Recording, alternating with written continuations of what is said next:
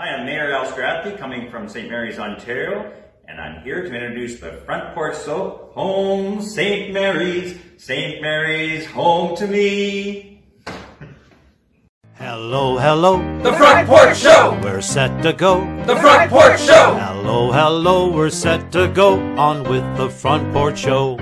It's Dynamo, The Front Porch Show! Magnifico. The Front Porch Show! It's Dynamo, Magnifico on with the Front Porch Show. We'll share a laugh or two, big smiles for me and you. Hello, hello, The Front Porch Show! we're set to go. The Front Porch Show! Hello, hello, we're set to go on with the Front Porch Show.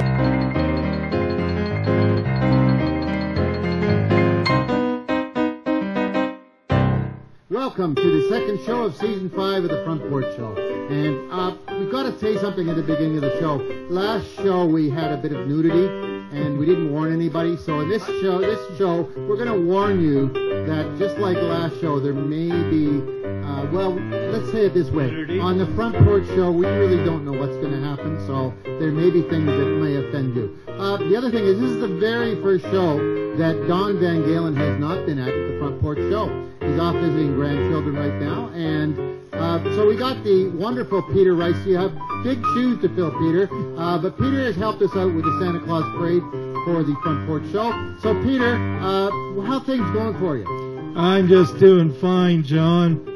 Let's hope that Santa Claus Parade's going to run this year. Can't wait for that. Hey! Well, thank you very much. Okay, well, Frank, what's up with you now? Well, nothing's up with me too much, but what's our dog's name this Our dog's time? name is Ruby Tuesday. Ruby Tuesday? Ruby Tuesday. And she belongs to Gord and Kate Moylan, just up the street from here, and she's a sweetheart. Come here, Ruby. Hey, I got a song from Dion. I got a dog and a Ruby is her name. Ruby, Ruby, Ruby, baby. She's the kind of dog that drives me quite insane. Ruby, Ruby, Ruby, baby.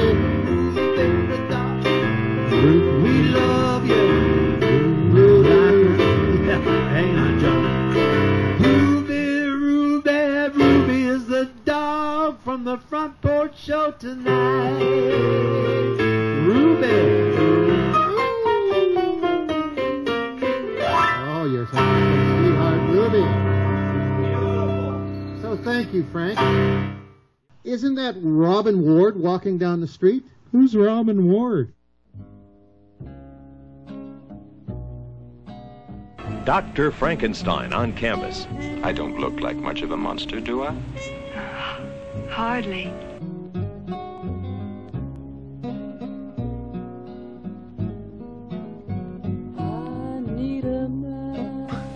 I don't understand. Is something wrong? Something the matter? Well, probably not. But I was out just now, and I thought I caught sight of someone.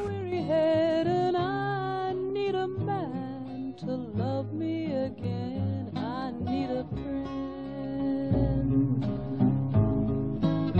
I need some sugar to make my coffee sweet. Some shoes put on my aching feet. Now I say I need them. Well, this has been enchanting. You've been a great help. Thank you so very much. The pleasure was all yours. Well, a friend or someone. Sure, and you have a nice weekend? I did. It was nice. It was quiet. As I was telling the audience, I did absolutely nothing towards my Christmas shopping. Well, I know that's rare for you and Bernie to do very little on the weekend. Oh, that Robin Ward. Yes, it is. Robin!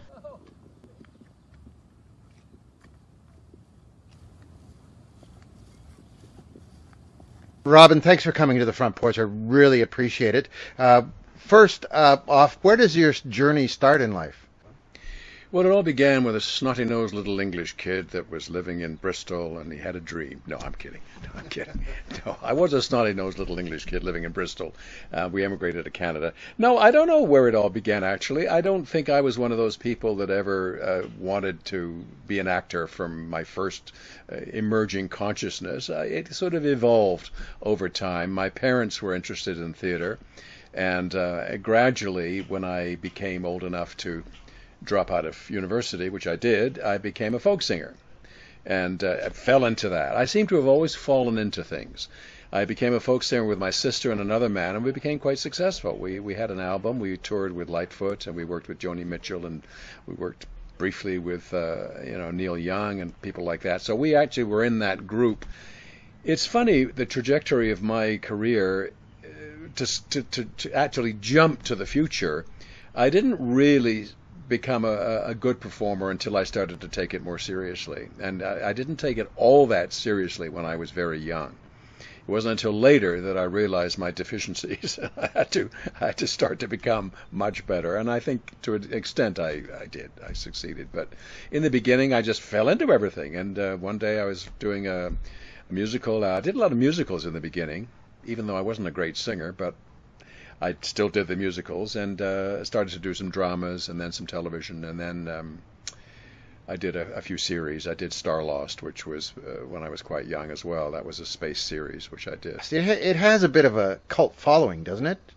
I'm astonished. I'm amazed. It was obviously the cult had never seen bad Canadian television, because CBC was full of shows like that were that bad at the time.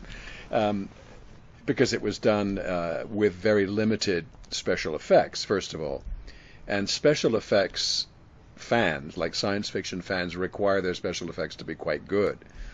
And don't forget that Star Lost was after 2001, The Space Odyssey, Kubrick's film, which had brilliant special effects.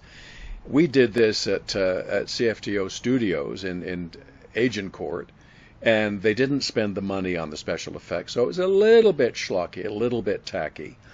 But, later people thought it had a kind of odd charm, I guess, because it does have a following. I went to a convention a few years ago and I thought, this is going to be so embarrassing. They'll all be calling me names for the show, but everybody loved it. And we had a news conference, and I said, nobody will come. Packed, couldn't get a seat. And they were all huge fans of the show. Nobody was more surprised than I. So you started in Toronto. How did you get to New York? Well, I've always fallen into things. I maintain this premise because it was true. I auditioned for a panelist on a show called What's My Line. I'd never done a panel show in my life. And I got the job, and it turned out that I was a really good panelist. I could guess what people did from the way they looked, practically. And so I was a panelist on What's My Line, produced by Goodson Todman, big game show producers in New York. And they came to Canada to look for fresh talent. And I was so I had a lovely time being a panelist. And they said to me, how would you like to test? We're doing a new version of To Tell the Truth. How would you like to test for that? We'll fly you to New York, and there'll be only two of you testing, and it'll be between you two. And I said, well, it's a trip to New York. I'd love to. Didn't really see myself as a game show host or a panel show host, but I went, got the job. So next thing I know, I'm doing To Tell the Truth in New York for a year. Now, this was the 8th version of this show. So it was on its last legs. It was definitely tottering, near death when I took over. And I put it firmly into the ground and came back to Canada. And immediately was offered a game show in Canada, which was called Guess What, and ran for 7 or 8 years. So I did that. Again, I had no intention of being a game show host, but fell into it once again. And then I forget what happened after that. I think I began to work in the theater more. I began to get plays. Even when I was doing Guess What in Canada, I had enough free time because we tape a whole block of shows in one weekend. I could work in the theater. I began to work a lot more in the theater. And I worked at all kinds of places, at Lawrence Center, many venues, and I started to do more television films and feature films and all that sort of thing. I did Guiding Light for a year and a half. I did All My Children for about 3 months until my permit ran out. I've done weather, I've done news, I've done entertainment news, I've done movie reviews. I hosted a morning show called Eye on Toronto, with Carla Collins, and yes, I've spread myself very thin. But most of the work that I've done over my life that I've really enjoyed tremendously and look back on fondly was always involved in the theater. But not long ago, I was already old. I was starring in one of the lead people in a show called Twist and Shout, the British Invasion, at the Grand Theatre in London, right here. So here I am, well into my 60s, kind of starring in a rock and roll musical. And I stood in rehearsal with all these young kids who were brilliant and thought, what the hell are you doing here? This is marvelous. This is wonderful.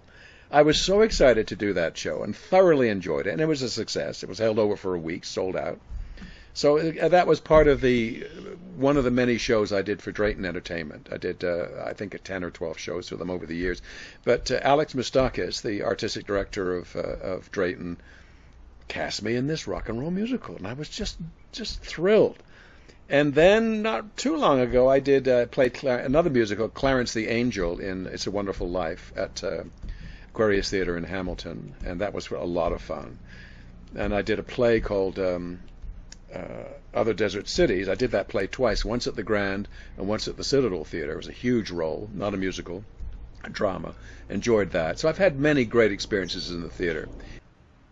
So yeah, and it's been quite a ride so far, and I'm still anxious for the next chapter. I've been writing and painting lately, and I've come to really like living in St. Mary's. It's a very peaceful, interesting place, and I love the wildwood and hikes in the forest, and and the wildlife here, and the people are lovely, and the eccentrics here are wonderful. How did you get here? Well, my wife, Brenda, dragged me, kicking and screaming. We had a lovely house in the city of Toronto, and she said, let's take a drive to St. Mary's one day, one fateful day. And then we drove up Wellington, the street where we eventually lived, and we saw this old stone house. And I have to say that it hit both of us, that this is really a beautiful old house. It was stone, it was kind of Georgian in a rough-hewn kind of way, had huge 200-year-old trees all over. It was just beautiful, much like your place here on the front porch, gorgeous. So I said, no, I'm not moving to St. Mary's. I'm not moving, it's a lovely house, but it's for somebody else. But anyway, long story short, I was persuaded. We sold our house in Toronto, we moved everything out here, and ended up in this house that was built in 1867 and which we still love to this day. And I love Stratford too. We're living beside one of the cultural hubs of this country. There's so much going on in Stratford, and there's much more and more going on in St. Mary's, Well, Robin, all the best, and thank you for coming on to the front porch. Hi, I'm Erica. And I'm Kate. And you're watching the Front Porch Show. Yes. Oh, hello! How are you? My name is Chris from Ambrosia Greek Bakery Cafe. Come in, let's see what we got. Since I was 11 years old, I was cooking traditional Greek food like my mama and my grandma, like spanakopita spinach pie, manitaropita mushroom pies, and tiropita cheese pies.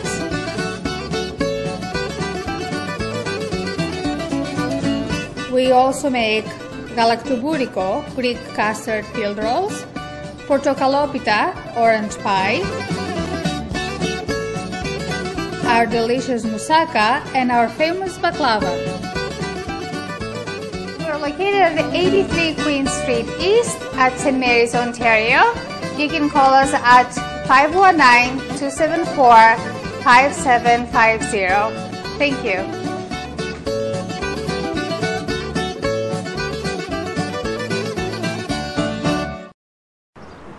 Hi, I'm Barry Cookson from St. Mary's, and you're watching the Front Porch Show.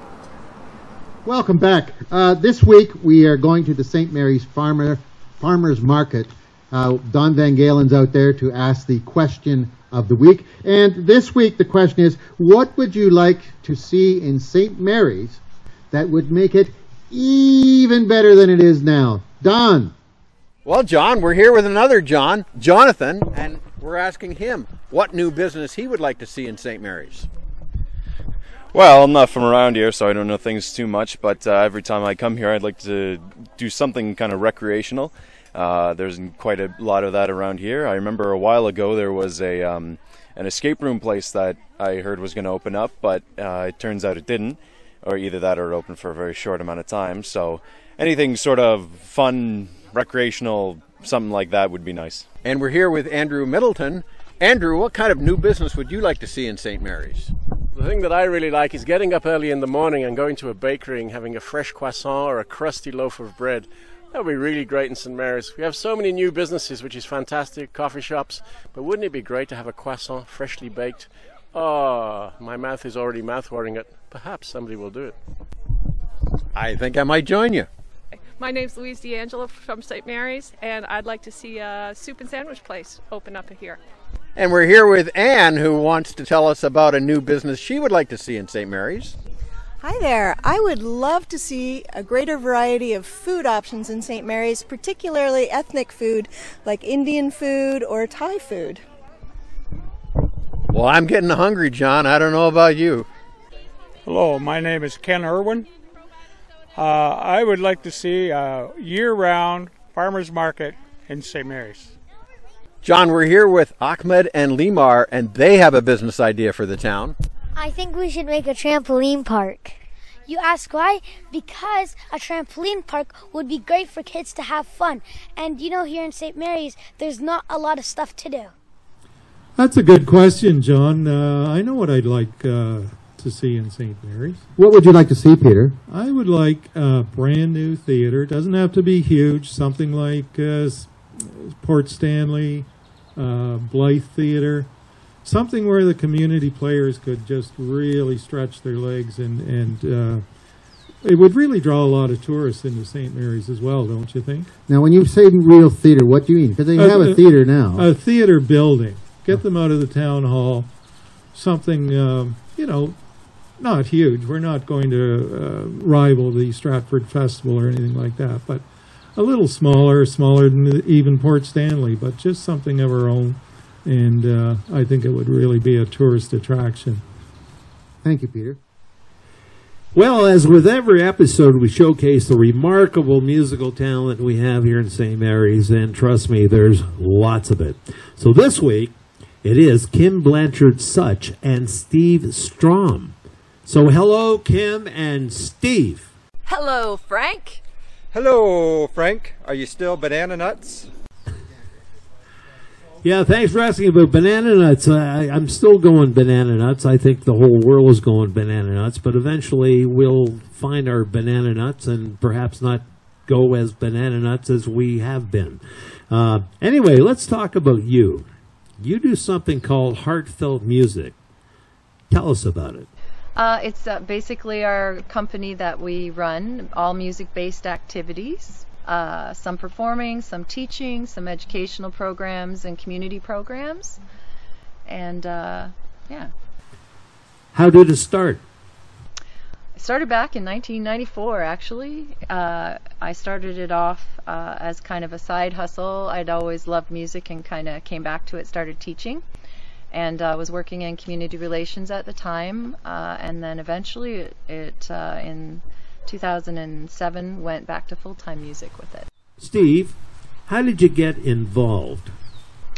Well, I've been in the music business ever since high school, really, working in music stores, retail, fixing instruments, playing in bands, and then I met Kim here over the years on and off. I seen her playing in different bands, and then the timing was right. We started a duo together, and what was that, about 12 years ago or so? Almost 12 years. And just carried on from there. Kim, another thing you do is band jam. Like I think I know what band jam is, but what is it? It's an engagement community music program where I go into a mixed group. It's an inclusive program, so a lot of community livings, and we just get people up and celebrating music before COVID, singing and using instruments and things, which I hope to get back to in the near future. And it's just a lot of fun, a big lift, like a musical lift for people in their day. During COVID, you did a lot of live performances on the internet.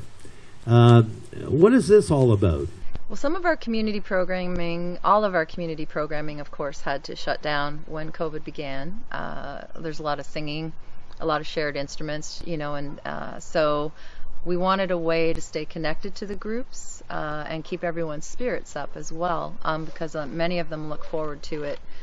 Myself, we really look forward to it too. So it was a way to kind of keep that kind of connection going while we were kind of housebound with COVID, and it just kind of kept evolving. So we've kept it going even as things open back up, and it's been so much fun. Our neighbor Brent joins us often, Brent O'Keefe, and plays with us, and our other neighbor Dan has joined us on occasion. Yeah. And where does heartfelt music go from here? Well, the hashtag I use is called Making a Joyful Sound, and as it's evolved, it's been just about that connection, that celebration that music brings. So whether it's a program, whether it's education, whether it's a performance, that's always at the heart, where heartfelt music came from, at the heart of our goals. The original song you're going to play for us is called Rainbows. Tell us about it. I began writing this song shortly after my dad died, and it was actually something that was happening. You feel really disheartened and sad, and suddenly I just started seeing different types of rainbows in different places, and it was just seemed like at the perfect moments to kind of keep reminding me that was at the end of the journey, and that to keep me focused on positive things, and it just kind of evolved out of that experience. Now here's Kim Blanchard, Souch, and Steve Strahm performing Rainbows.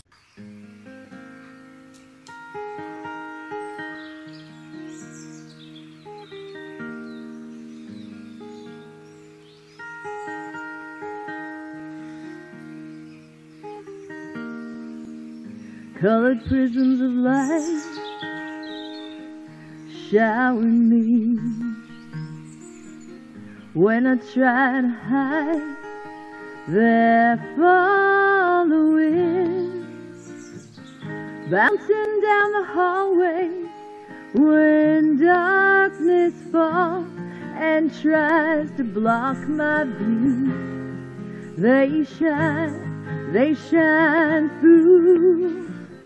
And I'm walking in rainbows, ribbons so bright, changing, shaping, rearranging, never far out of sight. When I stumble and try to raise a wall, I hear them call the music that colors my life. Rainbow. So you say that I can't, don't try to change things, that I should dim the light and just accept things. But who I am doesn't need to fit in your line. These colors, no, these colors can't be defined.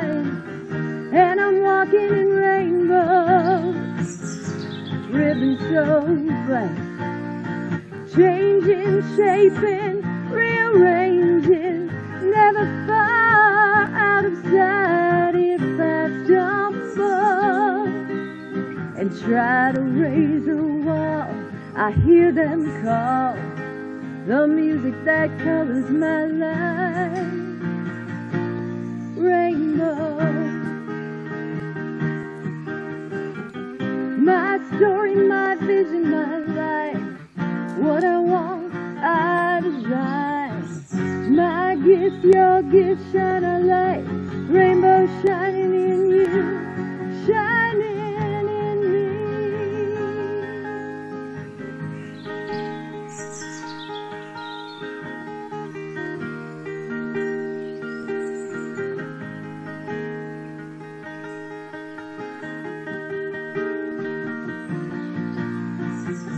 And I'm walking in rainbow, ribbons so bright, changing, shaping, rearranging, never far out of sight. If I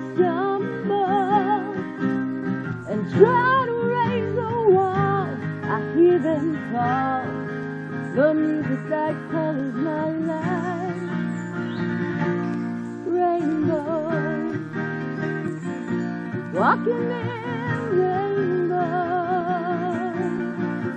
telling you, telling me, shine a light, walking in rainbow, we're a rainbow. Hi, I'm Angela from Zenfire Pottery, and you're watching The Front Porch Show. Welcome to Canadian Tire. I'm Daniel Lubinsa. And I'm Elena Lubinsa. And we're the proud owners of Canadian Tire St. Mary's. We may not be the biggest Canadian Tire in the world, but we're packed full of deals. From the floor to the roof, and from the garage to the backyard, we have everything you need for your home. Whether you're fixing something, or renovating your house, buying some seasonal needs, or having some fun, or getting the gizmo to make your life easier, we have it all in one place. Oh, and did we mention that Canadian Tire also sells tires and looks after your car with licensed mechanics on duty? And that's our store. We're here at 84 Wellington Street South. And we can't wait to see you. Hi, I'm Linda. I'm Iris, and this is Artie. And you're watching The Front Porch Show. Yay! One of the defining things in the downtown core has been the Weir Fountain. And it's been around for years. And there's been an individual called Matt Brenner who has taken it upon himself to update and to take care of the Weir Fountain. So we're now going to go to Matt Brenner. Hey, Matt, how are you? Hey, John. Good. How are you? Matt, what are you doing? I'm just updating the fountain, getting a new fresh paint job on it. Needed a touch-up. Tell us about the Weir Fountain. The fountain was donated to St. Mary's in 1903 by William Weir. He was the mayor for 1 year. He was the last person that lived on Tracy House, which is now the museum. He named Cadzel Park. Yeah, and he donated it for all of us to have some nice water to drink for years to come. To many in the town, this is really important. Why? I don't know. It's just an icon of St. Mary's. It's just that one thing on the corner that everybody sees when they come through town, and it's just such a beautiful piece, you know, and it just brings a lot of happiness to everybody. Because everybody I've talked to remembers it from their childhood. Like, I remember coming down here as a child and having water. And why are you touching it up? Well, I saw a couple years ago that it needed a little paint job, and I thought I could, offer my skills to the fountain because it's been such a good memory for me. So I thought I would donate my time to give it a little paint job and offer my skills. How have people responded to your efforts? Oh, it's been amazing. The town has been great. I get people come up and tell me stories about, their childhood and what they remember about the fountain and coming to town from out of town just for a drink of water here. Well, Matt, we'd like to thank you from the Front Porch Show and everybody in town for what you've done to the Weir Fountain. Oh, well, you can thank McConnell Club because they're really the ones that have taken care of it for, over 100 years. I'm just a little part of it. Thank you. We interrupt this show for a special report. Well, John, I'm in Kingston investigating the phenomenon known as the COVID baby boom. Twin boys born July 6th. I'm here with Sawyer. And my name is Chris. I'm at an undisclosed location here with my son, Joseph. Don, I wouldn't want to accuse you of nepotism. Peter, do you know what nepotism means? Oh, definitely, John. Okay, good. Anyways, I don't. You don't, Frank? Well, it's spelled D-I-C-T-I-O-N-A-R-Y. Dictionary, okay, and you'll find the meaning of this, nepotism. Anyways, I wouldn't want you using your exalted position on the Front Porch Show to help promote your grandchildren's internet career and social media. John, look at these innocent faces. You don't think they would conspire with their grandfather, do you? Why, I doubt they could even pronounce the word nepotism. Besides, I could just as easily be investigating the COVID baby boom by visiting any one of the 5 great-grandchildren and 1 grandchild that my own mother is having in 2021. Don, it looks like the Van Galen family knows what to do during a lockdown, so that's great. But I hear, Don, that you are a twin yourself, that they run in the family. Isn't it a fact that maybe that when you're on the Front Porch Show, it isn't actually you? I'm a fraternal twin. So what you see on the Front Porch Show is 100% me. The secret to my success is staying healthy with hard work, good exercise like playing tennis, and not having accidents like falling off ladders. Yeah, I've heard that can be bad for your health. Look, tell me, what is Sawyer and Joseph? What's it like for them having the world's greatest grandfather? Well, they know a good thing when they see it. They do have one request, though. It is nap time. Can Frank play a lullaby? Sure. Frank, would you like to end this special report with a bit of music for Sawyer and Joseph? Sawyer and Joseph, Don Van Galen's grandkids. Yes. He's I would love to. For the first time. So if they're out there right now, yes, I'll do a little thing that I wrote years ago in Sweden. The reason why I wrote it is because I was doing nothing. And it was the middle of the night, and the lights were off in this big hall, and it was a Sunday. And when you asked me to do this, I thought I would. So here's a little lullaby.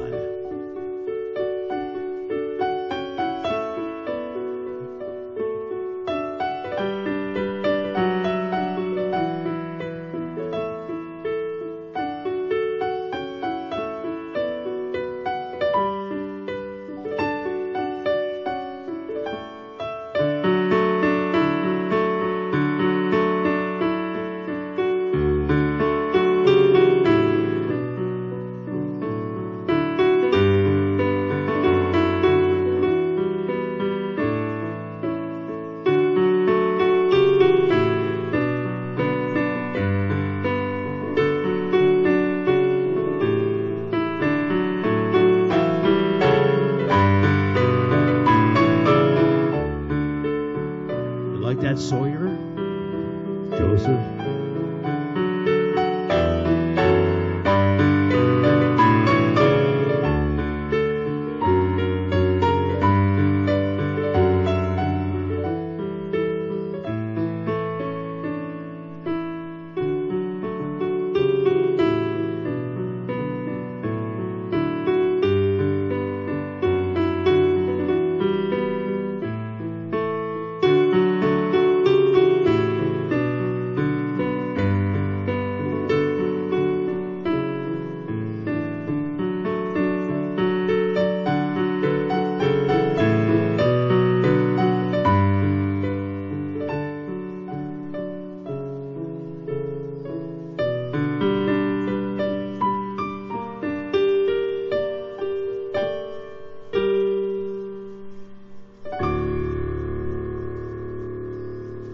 That's for Sawyer and Joseph.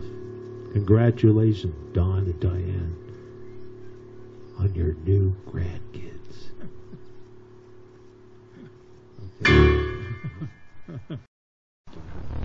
This has been a special report on the Front Porch Show. Now back to our regular programming. What is becoming a summer tradition in St. Mary's, it started last year, is the Friday night races with Tallulah. Now, we'll get to Tallulah in a little while, but Tallulah is owned by Chet Greason, also known as Captain N. Tennille, and Aimee Jesso. And so they're out in the river right now. Let's go to them. Hey, Captain N. Tennille and Aimee, how you doing? Hello. Hello! So, tell me the story. What's this thing about Tallulah? We had a float to begin with that had a hole in the bottom of it, so your butt got wet, and we used that the summer prior, and then Aimee didn't like having her butt wet, So then we went shopping for a new floaty for the river, and they only had the exact same one we had and this one. And the look on Aimee's face when she saw this in the box was just so wistful, and we just had to get it. So we put it out on the river, and then people started talking about it and taking photos and wanting to. When is she going to be out next? Oh, we should get a flotilla going. We should have some races, and it just kind of snowballed from there. Started out, there were maybe 3 or 4 boats in the water, and by the end, geez, there was at least 20. At least 20, yeah. And then on the sideline, it was over probably 100. Yeah, people were gathering on the shore, watching, cheering on. We had John Nader come out. We had the mayor come out. We had, yeah, and we do kids races. We had a lot of kids come out, so we'd have like a kids race, and then we did the Terry Fox, because last year you could do Terry Fox any way you wanted. So we did on the river, although she popped. This is technically Tallulah, the second Tallulah. Luckily it was within the warranty, so we took it back and got a brand new one. So, but she popped on Terry Fox Day. We ended up having to haul her out of the river. So what are your plans for Tallulah this year? I don't know. She's not built to last, unfortunately. It'd be nice if she could last the summer. It would be very nice if she could last the summer. I think what we'll eventually do is just start swapping parts out, like RoboCop, and she'll end up this weird Frankenstein hybrid where probably a rowboat but with a unicorn head. So we'll keep the spirit but get rid of the made in China plastic. Do you know of any other place that does something like this? I think this is fairly rare. Yeah. How long will this go on for the summer? Probably end of summer. Yeah. See how the weather goes. If we can get some good weather, into the fall, we'd still do it. Yeah. September. As long as the weather's nice and the water's calm. Thank you for talking with us on the Front Porch Show. Well, folks, that about winds up the show. We'd like to thank you all for tuning in to episode 2 of season 5 of the Front Porch Show. What's going on here? What's going on here? Hey, who's this guy? That's Peter Rice. I just got back from Kingston. Who's this imposter sitting in my chair? Get out of here, man. I still get paid. I still get paid. 5 years. You can't just walk in. Let's go. Oh, welcome back, though. Yeah, well, thanks for keeping my chair warm. Well, it is. What can I say? Anyway, see you next show. Bye. I was born in Ontario, place to stand, a place to grow, from Pickle Lake to Point Pelee.